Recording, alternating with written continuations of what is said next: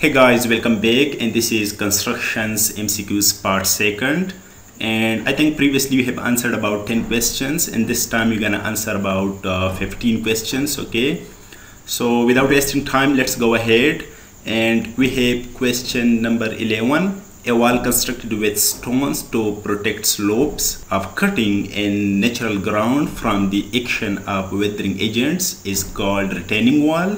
Nope, retaining wall cannot be in option over here, because retaining wall is never built to protect slopes. Okay, it is built to retain materials, just like as you can see this guy. Okay, just this one, wait a minute, this one. Okay, the wall constructed at the downstream side of the road, you can say this one, this is a retaining wall. So it is built to retain these failing materials, okay, not to protect the slopes. Okay, however, the breast wall is the correct answer over here, just this one. Okay, the wall constructed at the upper stream side, you can say, or the wall which is near to the cutting side, or you can say. Okay, so this wall, I mean the breast wall, is used to protect slopes, okay, of cutting in natural ground. Okay, and so this is the correct option over here, breast wall. Okay, and the other things are not okay, like buttress. Okay, buttress are also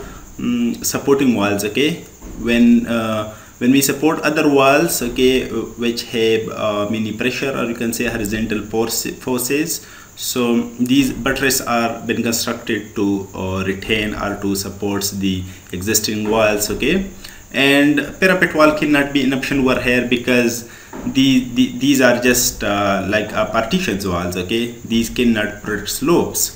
So the only thing we are happy and satisfied with is the breast wall. Okay, so option B, I mean the breast wall, is the correct answer to the question 11. Moving ahead by the question 12, here we have higher pitch of the roof. Number first is results in the stronger roof, results in weaker roof, requires more covering material, requires less covering material. To answer this guy, let's just study this diagram. Okay, this diagram shows a roof, okay, or a slope roof. Okay, no problem. Here it is asking about the pitch. Pitch means just the angle which the roof is making with the horizontal line. Okay, it can be rise to run ratio. Number first is results in the stronger roof. Of course, yes, this is correct. When you increase the pitch value, the roof will be stronger. Okay, and when you decrease the pitch value, the roof will be weaker. So option first is the correct option over here. Option second, results in the weaker roof. Nope, this is wrong. Option 3, that is requires more covering material. Yes, when you increase the pitch, it means the roof length or breadth will be increased. Okay, that's why we'll require more covering materials. So option 3 is also correct over here. Option 4 requires less covering material. When option 3 is correct, then of course option 4 is not correct, or it is wrong. So we got option first and third is the correct answer to question 12, and which is of course option A in the answers. Just moving ahead for the question 13, and we got for different layers of cement concrete floor, pick up the incorrect statement from the following. Incorrect, okay, not correct. So let's study these guys. Option first, the lowest layer consists of consolidated ground. That's correct. A 10 centimeter thick clean sand is laid on consolidated ground. Of course, it's also correct. As you can see, these are just the components, okay, or the layers of the floor, okay, like the subgrade, subbase, base, and the topping. This time, as you can see, the 10 centimeter brick blast, these represents of course the subbase, and then the base represents that 10 centimeter 136, and the topping is the mosaic topping, okay, which is 5 centimeter. So option B is also correct. Option C, a 10 centimeter lime concrete 148 is laid on clean sand. 148 136, okay, it means a not stronger concrete. Okay, so this is also correct over here? Option D, a 10 centimeter thick cement concrete 1-4 is laid on top layer. No, 10 centimeter cannot be. However, it can be, okay, but mostly 10 centimeter is a huge video. That's why we cannot take this guy, okay. So option D cannot be correct over here. That is incorrect statement. So the answer to question 13 can be option D. Alright, next question, and that is question 14. Open test pit is only suitable up to a depth of 2 meters, 2.5 meters, 3 meters, and none of the above. Okay, so this test actually, I mean the open test pit, this is just like an excavation. Okay, just done. Just look at this picture. Okay, it is done to check the inside properties of the soil mass, or you can say just to check the characteristics of the soil mass, okay, which is situated inside the earth surface or just below the earth surface. Okay, so this pit can be up to 4 meters. Okay, so the answer to the question can be option D. However, I'm gonna just check the option C over here, because many books and when I just googled this guy, it was 3 meters. However, it can be 4 meters. Okay, so as I have studied in many places is 3 meters, so I'm gonna make sure this option. Okay, I mean I'm happy just with the option C over here. Okay, so option A is not correct, option B is not correct, option C is okay. So the depth of excavation for the test pit is 3 meters. Okay, it is suitable. Okay, up to date.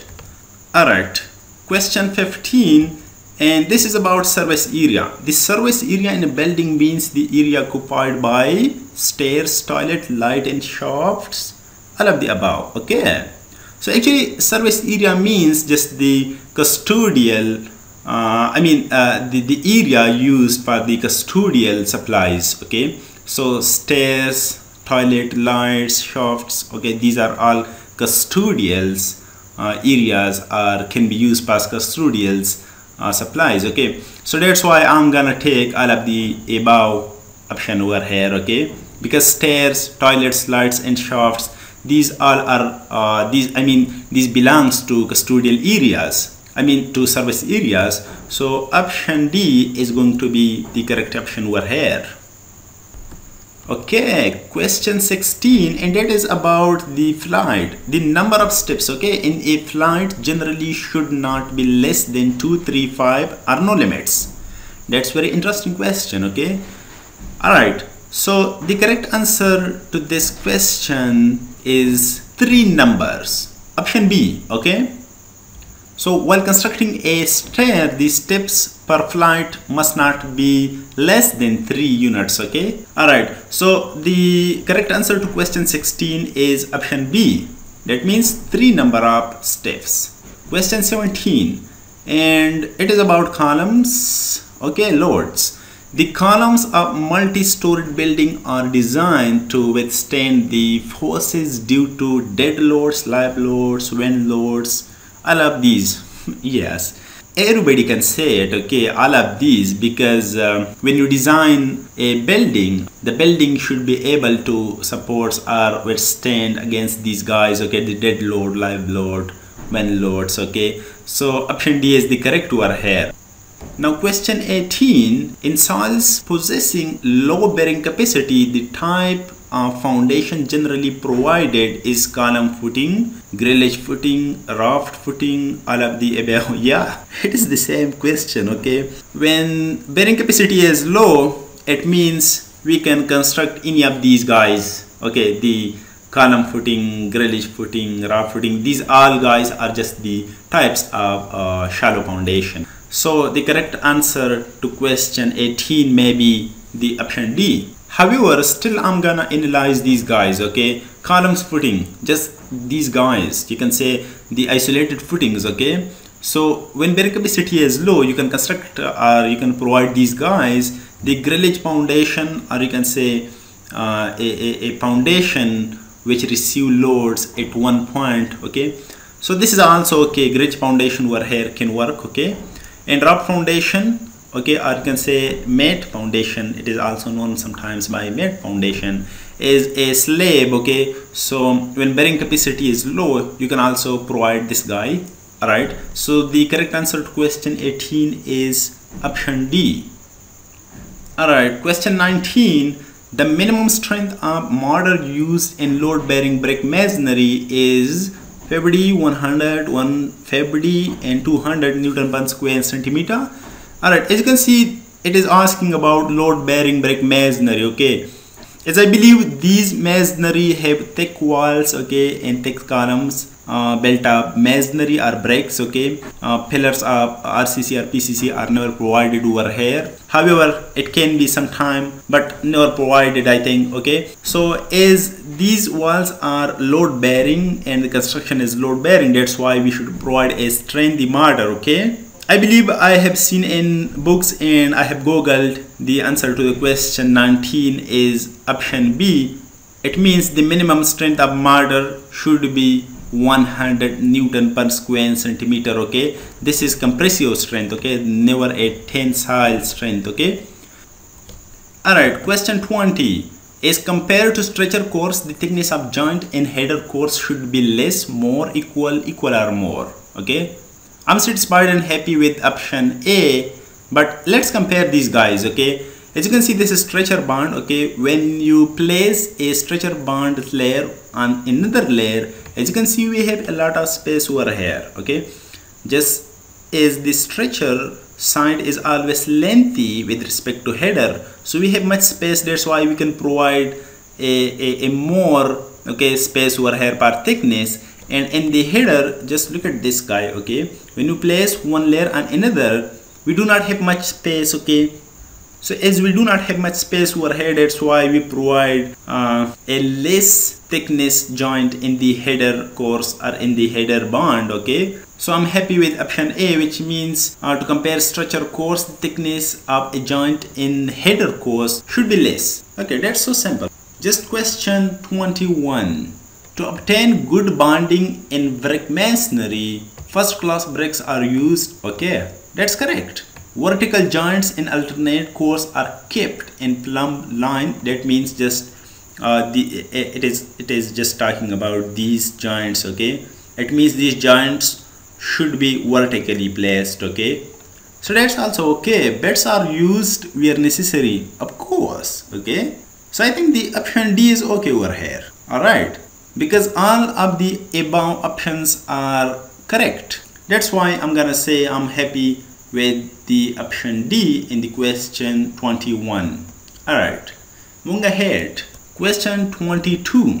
The type of pointing in which upper side of mortar joint is kept about 12 mm inside the face of the masonry and bottom is kept fleshed with face of wall is struct pointing. Yes, I believe that, okay. And I think we have discussed about these guys in the previous video too.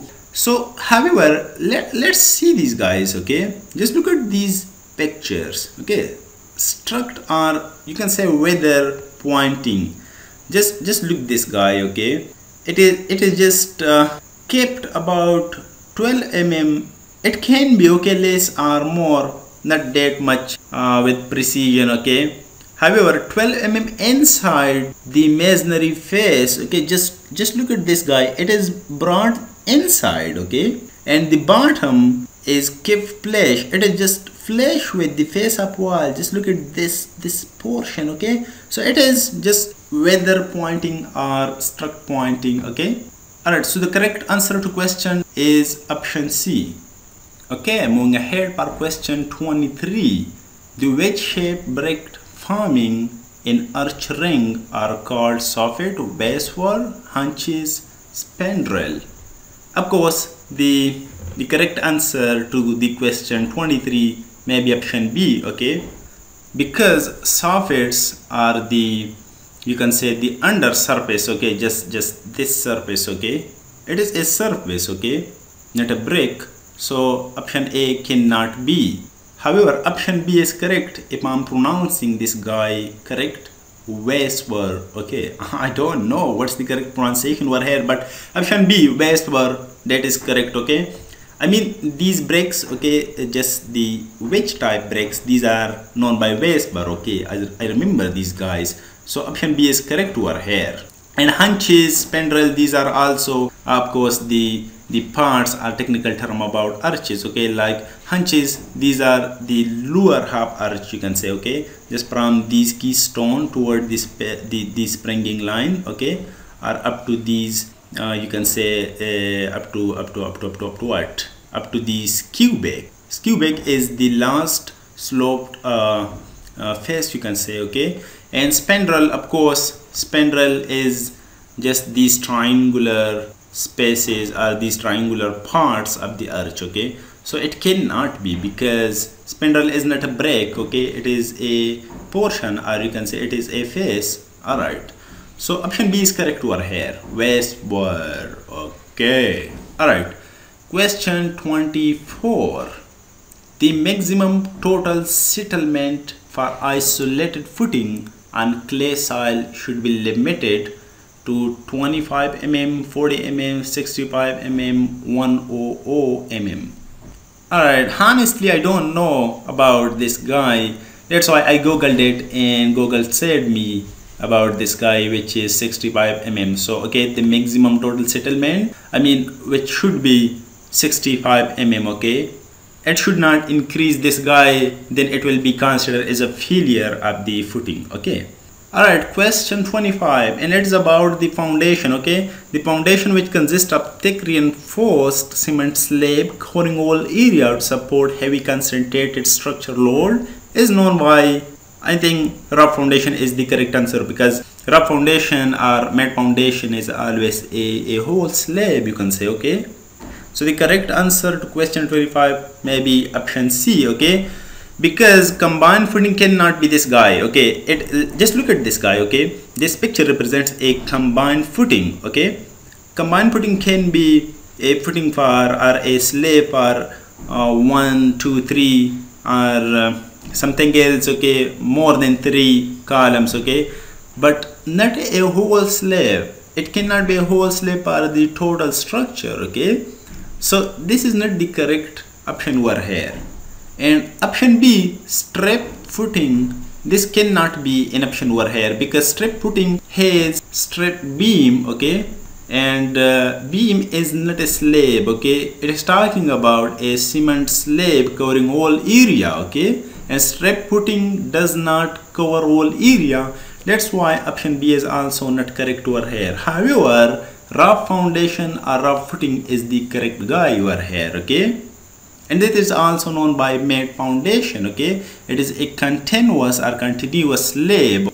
That's correct. So option C over here is the correct answer to question 25. Alright, and that's it. Now the only thing you can do is to wait for part 3, okay. So just wait for that guy. And hey, if you like these types of videos, please hit that subscribe button, press the bell icon, and never miss an update from Engineer Boy.